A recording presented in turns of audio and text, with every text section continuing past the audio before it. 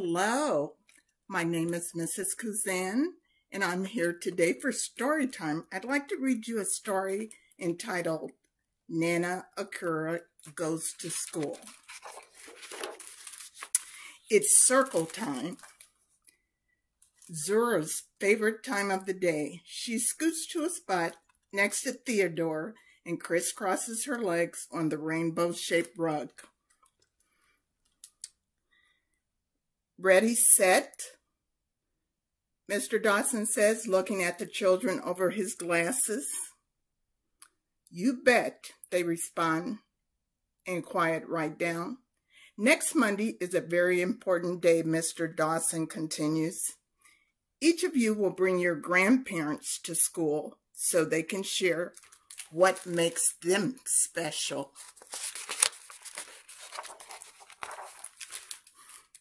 Yay, Grandparents' Day, shouts Alejo without raising his hand.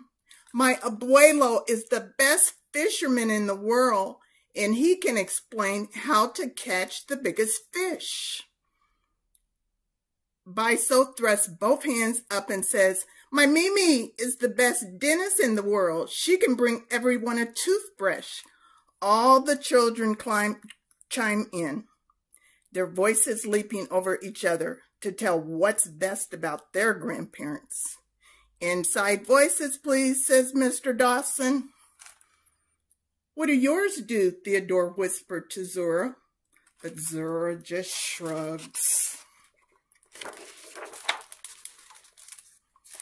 When Zura's papa brings her home from school, Nana Akua, her favorite person in the whole universe, is peeling potatoes for dinner. Although Nana's feet don't even reach the floor, she seems as tall as the giant playground slide. Maybe that's because she's filled to the brim with stories about growing up in West Africa, where people carve statues out of wood, trees drip with mangoes, and crayon-colored outdoor markets sell everything you can imagine. And there's her Nana. Nana puts down the pillar and gives Zura one of her big hugs, the kind that wraps around you like a sweater. Grandparents' Day is next week, she says. Maybe you can help me decide what to talk about. Zura stares down at the floor. Zura's mama knows about Grandparents' Day too. Her smile is bright as sunbeam. How about if Papa plays the drums while Nana talks to your classmates, she suggests, coming over to help Nana.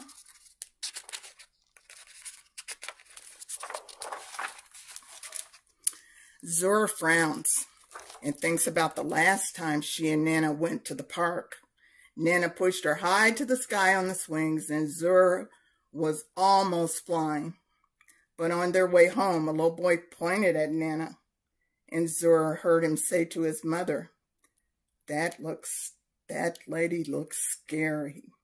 And the very next day, a server in the little tea house stared so hard at Nana, she forgot to bring them sugar cookies with her tea. This is because Nana Akua looks different. When she was young, her parents followed an old African tradition. They put marks on her face to show which tribal family she belongs to and to represent beauty and confidence. Those marks never wash off and never go away. Aww. Zura looks at her Nana, holding back tears that wait in the corner of her eyes. Nana Akua puts down the potatoes, takes Zura's hand, and says, my precious girl, why such a sad face? It feels hard to explain, but Zura wants to try. She swallows and takes a deep breath. What if someone at school laughs at you or acts mean? She asks quietly. Nana Akua thinks for a moment. I have an idea, she says, and puts Zura's arm through hers. Together they walk down the hall to Zura's room. Nana points to the bed. How about we bring your quilt to class? These quilt patterns come from another long ago tradition. Even though they are not exactly the same as the marks on my face, they can help explain them. What do you think? Zora traces some of the designs she loves with her fingers. When Nana Akua first made the quilt for Zora, she explained that the patterns were adinkra, symbols of the Akan people of Ghana. The symbols represent more than 50 important qualities, like wisdom and creativity. Zora wishes the marks were only on the quilt and not on Nana Akua's face. Still, she says, okay, we can bring it.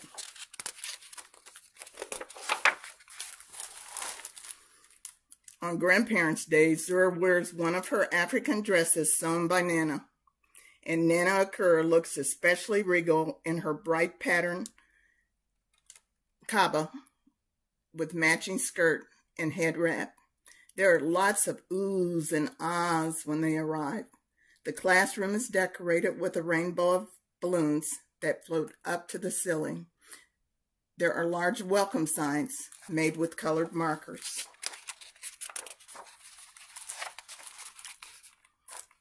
A tall chair is on the rug for the grandparents to sit in when they speak.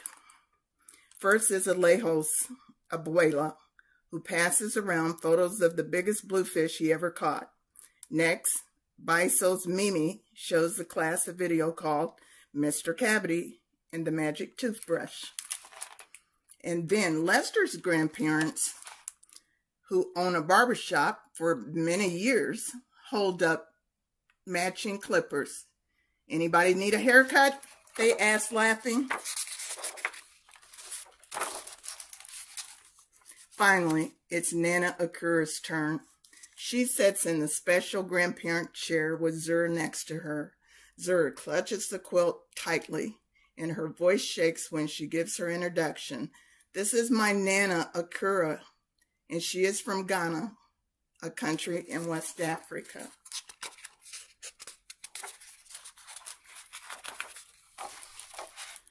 Nana Akua squeezes Zora's shoulder and starts talking. Hello, children. I'm sure you noticed the marks on my face. Has anyone seen anything like them before? No, said all the children. These marks were gifts from my parents, who were happy and proud that I was born, she continues. I am likewise proud to wear them. Most Ghanaian parents don't celebrate in this way anymore, but it was once an important tradition.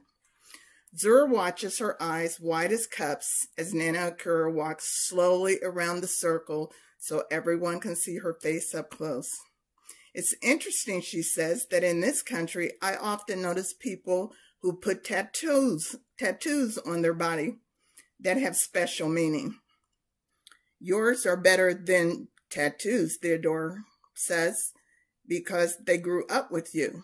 Nana Akua smiles. Why, thank you, young man, she says.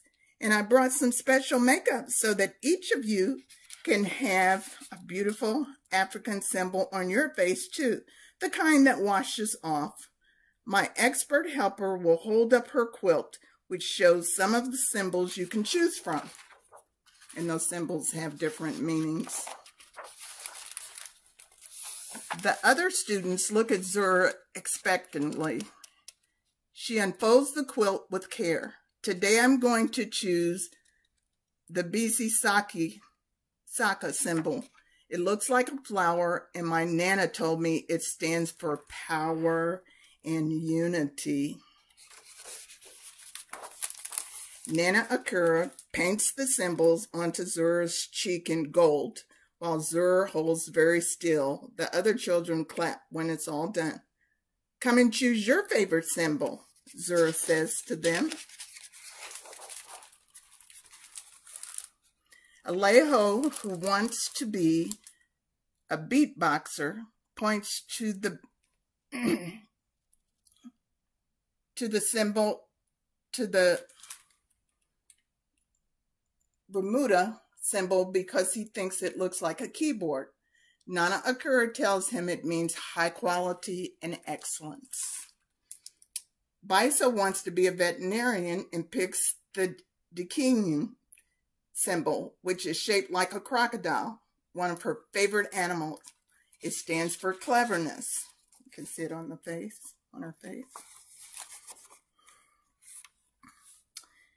Peter and Inez decide on the Adawu symbol, which looks like the inside of a sliced apple with two identical half symbols, which mean peace and quiet.